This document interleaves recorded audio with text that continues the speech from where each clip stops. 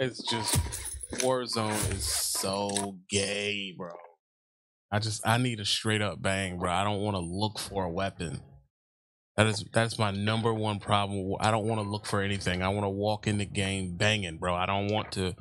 Oh my god, do I have a gun? Should I get? How am I gonna find a gun? What military arm is dropping you in with nothing?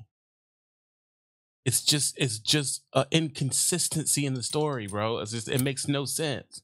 Oh, you're supposed to be special forces or black ops or mercs or whatever you are, and they drop you into a firefight with no gun.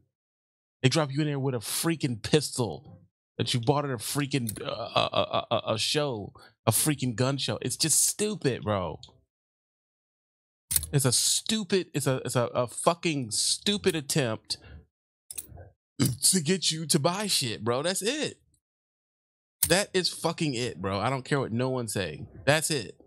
It's a dumbass attempt to get you to buy shit. It makes me so annoyed, bro. It's like,